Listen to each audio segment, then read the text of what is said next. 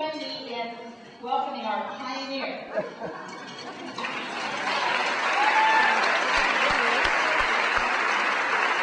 you, Eileen.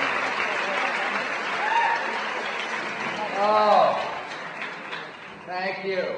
What an honor to be here, and quite a responsibility, too. Some of the men that are here today came up to me and said, "We're here for you. We're your support group. If you feel overwhelmed, just look at us." I'm trying to find them. It's a real honor to be here with you all at the Vista Hill Women's Council on Mental Health Luncheon to share my experience, strength, and hope in recovery. I want to tell you how I got this gig.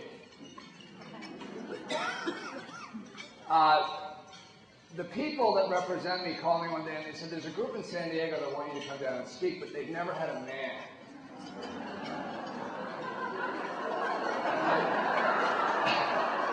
I said, "Really?" "Let me out."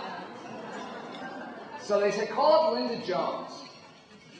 I called Linda, and it was like I was calling my sister.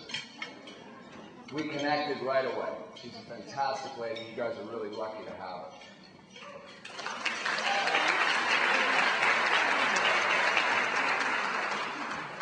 We talked about Avenue Q, we talked politics, and we talked Vista Hill. And she was satisfied, and here I am. One of the missions of Vista Hill is to erase the stigma of mental health. And the reason that I'm doing what I'm doing is for that. I've been in recovery for 19 years. I've been telling my story in recovering communities. This is a different venue for me.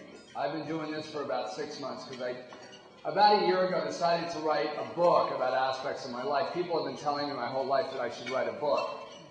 And I never felt I really had much to say. And I didn't really feel like I deserved to write a book about my life.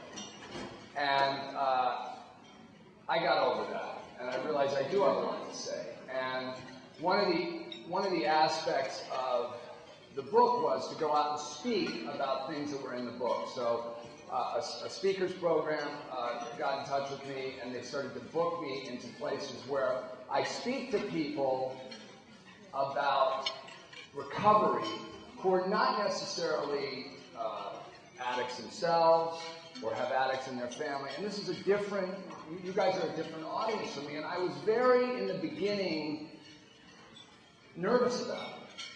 You know, addiction is not pretty. A lot of it is not pretty at all. And people that have gone through it understand that. People that haven't, don't. So I was in the middle of kind of a quandary about this, and I went to speak up in Minnesota. And I was checking, and I was trying to figure out whether this was the right thing for me to do.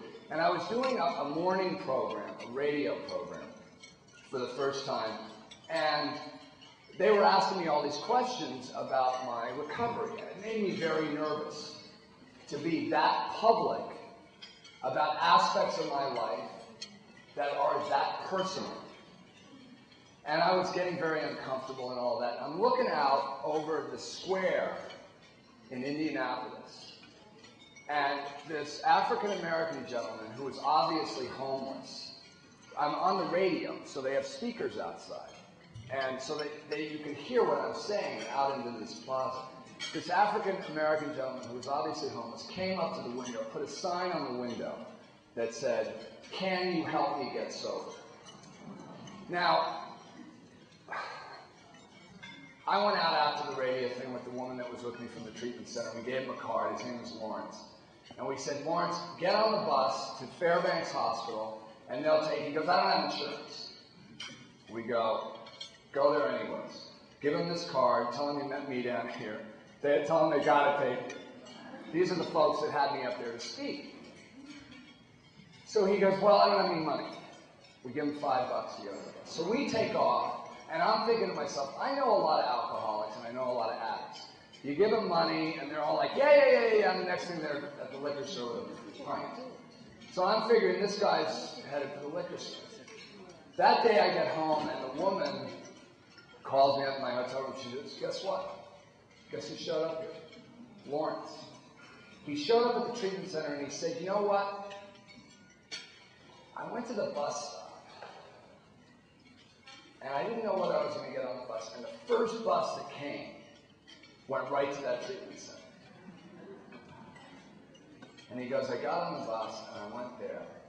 And it turned out the radio station that I was in talking about my recovery, where this gentleman heard me, was owned by the man who gave the money to the hospital that paid my way to come there and talk about this. Now, to me, a lot of people might say, well, it's coincidence. To me, these are little miracles. And they're miracles that have happened over and over in my recovery. Aldous Huxley said, experience is not what happens to you, it's what you do with what happens to you.